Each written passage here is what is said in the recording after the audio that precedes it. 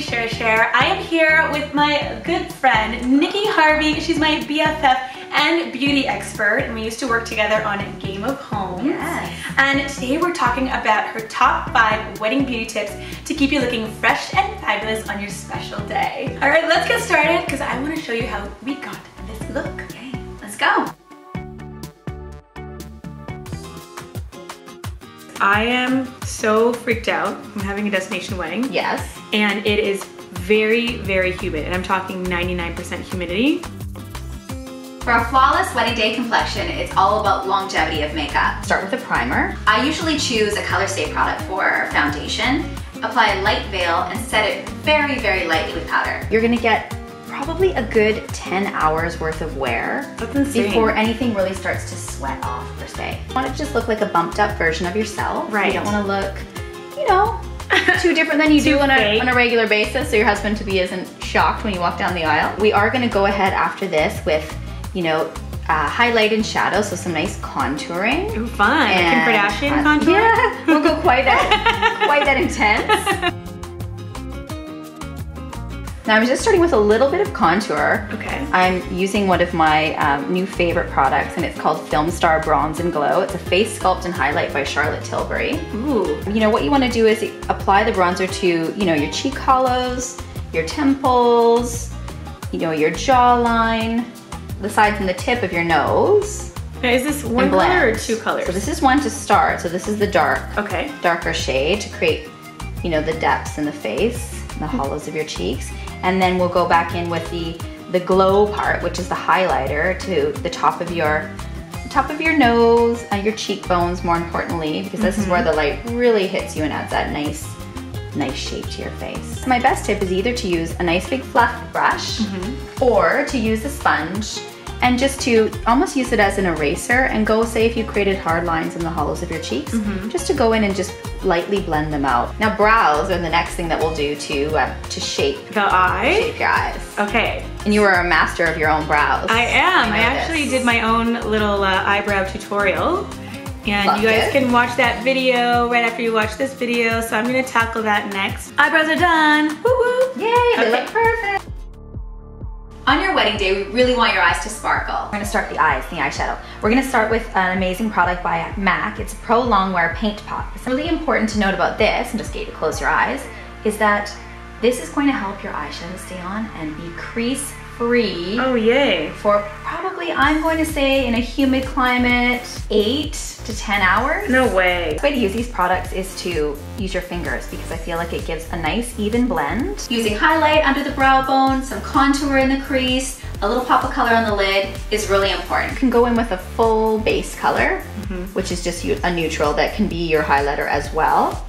I tend to, with the paint pots, just go in under the brows first, in the corner of the eye a little bit, and then continue with my lid color from there. So we're just starting all over the lid, and for your eye shape, I really like the look that you and I have done before of just a gradation of color. So starting darker at the lash line, and then just pulling the color up, and then we'll blend it out through the middle of the eye.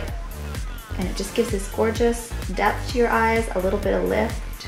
I'm just going in with kind of like a medium brown, and I'm just going to sort of blend the top of that color application right there into the highlight. Okay. This is a great amount of, you know, eyeshadow color to start, because it's really important to get the liner on and the lashes and then judge the intensity again. Today I'm using a fluid line. When you do this, go back and forth. A lot of these great gel-based products allow you to do so. So that's what sometimes makes them a little bit more user-friendly than, say, a true liquid. Another tip for staying power for eyeliner is to, after you've applied your gel eyeliner, use an angle brush and use another dark eyeshadow. Maybe it's black, maybe it's a deep purple, maybe it's a deep brown, and go over it.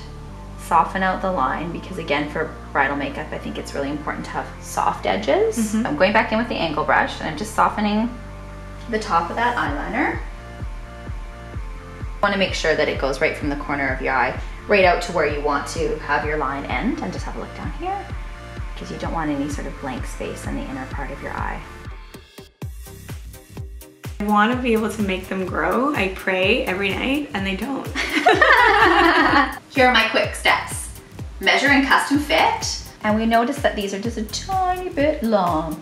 So just have a look and gauge it. Start by snipping a little bit off and then just measure them one more time before you go in with the application. I use Duo eyelash adhesive because they make it in a dark tone, which is amazing. I mean, it essentially dries clear, but sort of clear dark. So what you're gonna do is just pick up some of your Duo eyelash adhesive with an orange stick. You could use a toothpick or some people use their tweezers, and just go back and forth and coat the eyelash strip with the glue. Next thing I do is just to give it a little bend, and the air gets at the glue and makes it a little bit tacky, which is perfect for application. So from the inner corner of the eye to the outer corner, wiggle them in against your natural lash line until you get the right amount of stick, and let them dry long enough before you add the mascara. Who doesn't love waking up looking like a soap opera star? Exactly, I woke up like this. Yeah. Remove any eyeliner that touched the bottom, any fallout of eyeshadow, and any little bits of glue that might have caught on the bottom while you're applying the eyelashes. Such a good tip, because I find that my fiance, who sees me every single day, is constantly like, there's something under your eye. Why do you even wear makeup? There's just all this weird stuff under your eye. Aw, he just loves you all natural. He does. He actually says that he likes my freckles. Are complete. Love the eyes. A little bit of mascara that we'll use to marry your natural lashes with your false lashes. That also increases the staying power so that nothing sort of pulls off if you happen to be dabbing your eyes at the wedding. So I always like to do one little coat of mascara just to make them look really natural and to marry them up. I love it. So I'll get you to look up with your eyes. A bit of creamy concealer. And we do a little celebrity application where we just pull it down a little bit just to open up the face here and to make it look really light on the inside. Because concealer generally does have a tendency to crease. So it's best just to use only as much as you need. The tip for concealer is at the very outer corner of our eyes, our skin is very thin right here. So it's really important to sometimes just add a little extra dab of concealer right here to sort of lift the eyes up and give that brightness out the outer corners, because particularly at a wedding, we want that sort of bright-eyed, bushy-tailed, wide open, in love, doe-eyed kind of look. I'm learning so much. Yay, tips, tips, tips. Let's get cheeky. Let's get cheeky with it. For me, in that gorgeous, happy bride smile. So what I like to do for application of cheeks, dust it across the apples and kind of go up in the Nike swoosh.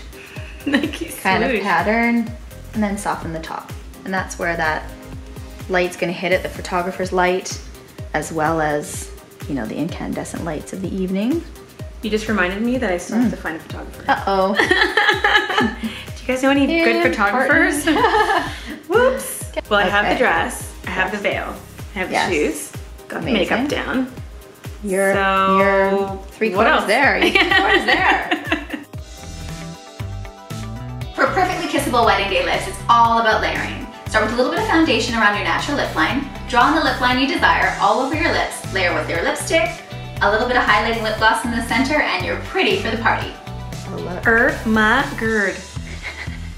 So beautiful. Yay! Fresh face, fresh face. I'm wedding day ready. What do you guys think?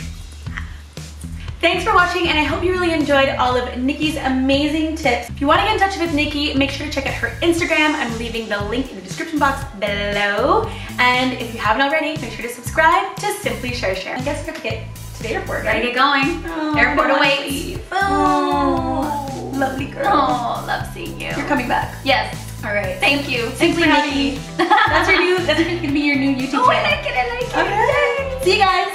Bye. Are you in? Are you in? Yeah. Okay.